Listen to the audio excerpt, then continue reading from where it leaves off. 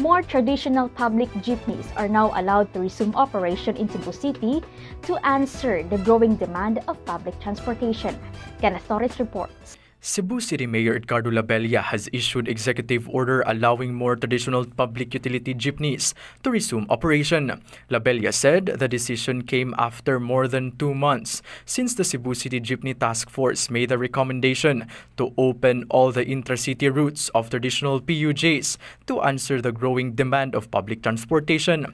City Councilor James Anthony Cuenco, the Jeepney Task Force chairman, said that the development was a great relief to the public, especially those areas that are not served with the existing traditional PUJs and buses. This is also the answer to the concern on buses pulling out from the city to return to their original routes in the province.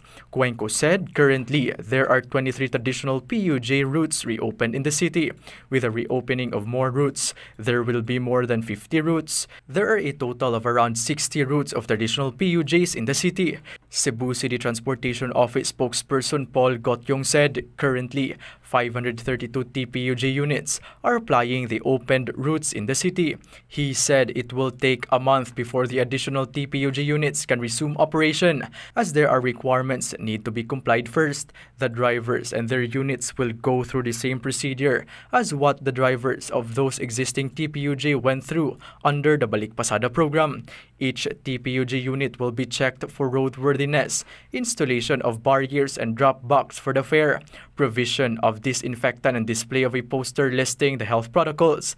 Each unit will also be required to undergo an emission test. Once a unit passes the inspection, the Land Transportation Franchising Regulatory Board will issue a special permit and CCTO will issue a travel line. An identification card will be issued to the drivers after they attend a seminar to be conducted with the CCTO. Kenneth Torres, Sunstar Tonight.